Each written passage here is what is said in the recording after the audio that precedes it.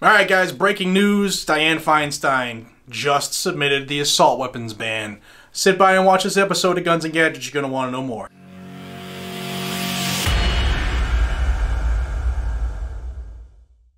Hey everybody, welcome back to Guns and Gadgets, your premier source for Second Amendment news. Well, we were all focused on H.R. 8 and H.R. 1446 and the voting that took place today. Dianne Feinstein has submitted her long-awaited assault weapons ban of 2021. I'll read you a couple quick quotes, tell you who's already co-sponsoring this, and then I'll have the link down below so you can read this bill by yourself. It's kind of the same one that we've had year after year from her, but I'm going to put this on the screen here. Senator Dianne Feinstein and Congressman David Cicilline today introduced the assault weapons ban, an updated bill to ban the sale, transfer, manufacture, and importation of military-style assault weapons and high-capacity ammunition magazines like were used in the massacre in Dayton, Ohio, where the shooter had a 100-round magazine attached to an assault rifle. It's been 17 years since the assault weapon ban expired, and the plague of gun violence continues to grow in this country, said Old Di-Fi. To be clear, this bill saves lives. When it was in place from 94 to 04, gun massacres declined by 37% compared with the decade before. After the ban expired, the number of massacres rose by 183%. We're now seeing a rise in domestic terrorism, and military-style assault weapons are increasingly becoming the guns of choice for these dangerous groups. I am hopeful that with the new administration and Democratic control of the Senate, we can finally pass common-sense gun reforms and remove these deadly weapons from our communities. And Congressman Cicilline jumped in too. He said, assault weapons are designed for a single purpose, to kill as many people as possible in as short an amount of time as possible. That's why they are the weapon of choice for mass shooters and domestic terrorists. They are weapons of war and do not belong in our communities. I'll challenge you, Congressman Bobo, to tell me what war was fought with an AR-15. The answer is zero, none. Banning these weapons will make our cities and towns safer and more secure and help to reduce gun deaths. Now on the screen are the 34 senators who have already co-sponsored this bill. It doesn't have a number yet, it was just introduced today. But we have a couple more quotes. Senator Murphy from Connecticut, he said, military-style assault weapons were designed to kill as many people as quickly as possible, period. There is no reason why these weapons should be sold to the public. President, other than shall not be infringed.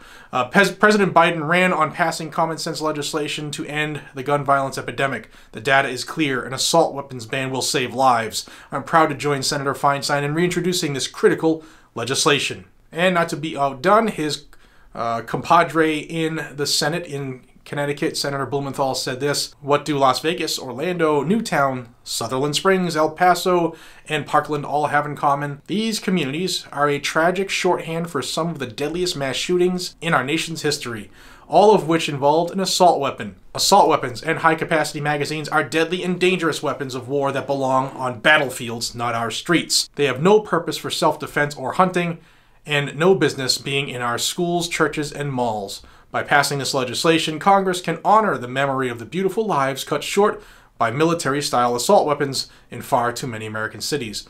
Well, Bobo, you don't get to tell me what I get to use to defend my family. You're a clown. So this is the first page of the bill. Like I said, the link will be down below for you to read, but some of the key things it's looking to do, it's going to ban the sale, the manufacture, the transfer, and importation of 205 different quote-unquote military-style assault weapons by specific name. And there's a grandfather period, so you get to keep your existing weapons. They're going to throw you that bone.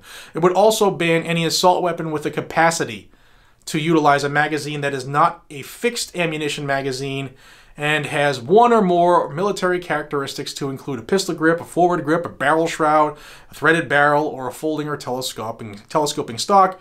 And you can keep your existing ones, of course. That's pretty much every military-style weapon that's out there. Of course, they're going to ban magazines and any other ammunition feeding devices that hold more than 10 rounds.